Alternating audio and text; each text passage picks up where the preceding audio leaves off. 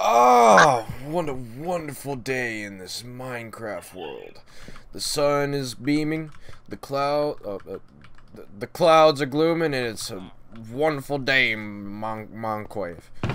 So I think today I'm gonna read a very special book. And it's called LOL. By me, of course, because I'm a very good writer. LOL. Yep.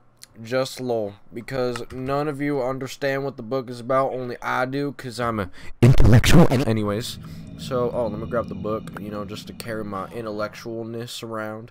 That's not a word, but you know what, I made it up because I'm that much of a intellectual. Anyways, so the village is looking pretty nice today. We got the lanterns up, we got the beautiful trees, the grass. Our god over there, we call her Mrs. Tree. She's pretty cool. And we're gonna walk up here. That's my neighbor's house, Gleber up there. He's a cool little toad. Thank you. Good morning to you too.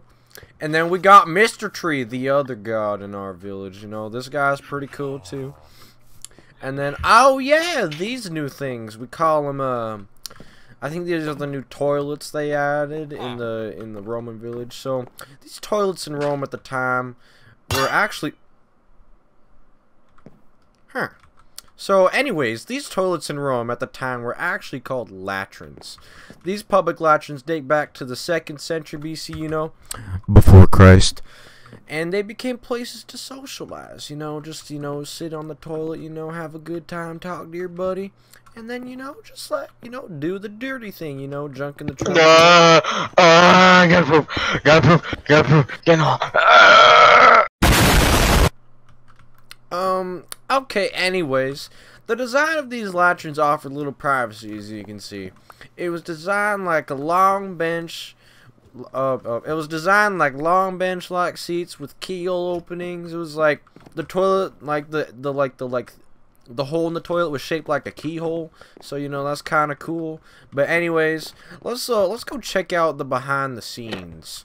This is the sewer part of the the toilets, because what's a toilet without plumbing? Oh, wait. What's a latrine without plumbing? Am I right? Or sewers, or whatever the crap. So we're entering the sewers right now. It's filled with all tons of poo and stuff like that. Dried kelp, fit. How are you still alive, my friend? This thing is covered in feces. Oh, I got a piece of cooked mutton. I guess the sheep drowned in here. Oh, hey, Charles. How you doing? Hello. What are you doing at this time of day in the sewers? Isn't a little early for you? It's like 6:40. I got stuck. You what?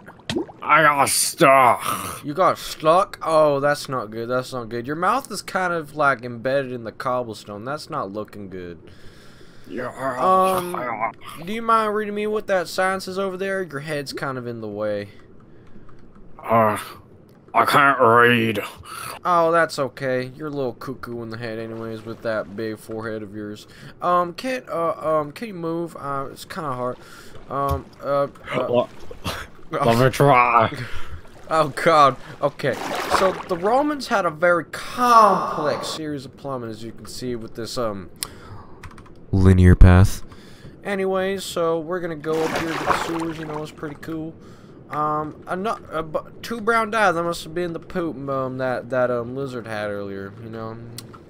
Guess it was traveling down. Oh, the creepy guy's following me again. God. Hello. Hi. Okay.